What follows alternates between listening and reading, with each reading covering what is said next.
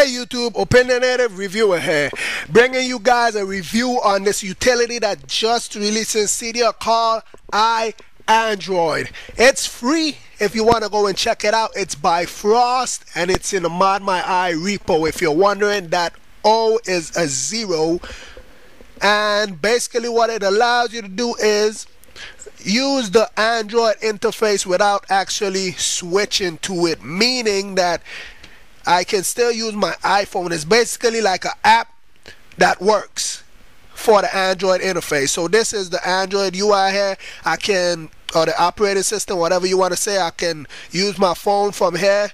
I can go to the Twitter. These are actually the web mobile. It's linked to them, I guess. So I click it, it goes to the Twitter mobile web page, as you see. Same thing for Facebook. The camera and the app just crashed. It's a little bit buggy. Hopefully the future will bring better things for this. So yeah, we're back. As I said, that's like the third time it crashed on me. It's a little bit buggy. Could do with some work. It's alright to me. This is a Droid paint, if you want to check that out. The one thing I like about this is the music.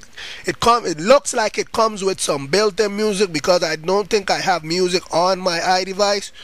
Let me see if I can find the music. Where's the music? There was some music. There we go.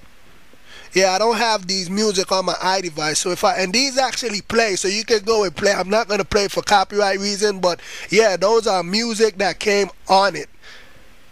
I'm not sure how that works. Here is just you go in the same everything here. It's not much to it. It's a pretty little simple thing. Let me go into settings. Here is the wallpaper. You could change the wallpaper from your, like I did. Here is just browser setting. You could set a home page and stuff. Not really much to talk about. As I said, it's like an app where you can switch to using the Android operating system or whatever, but you can still use your iDevice. It's not like Dreamboard that takes over your iDevice or whatever. So yeah, that's basically it. This Facebook thing works. And as I said, not much to talk about it.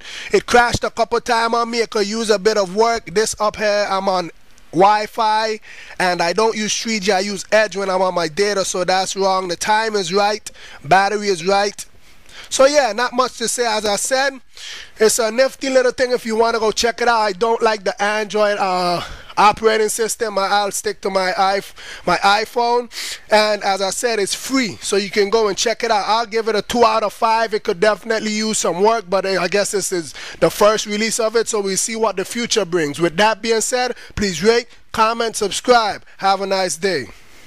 And stuff, and if I slide up, I have a couple of stuff there. Everything here is accessible if I click them, except these are just show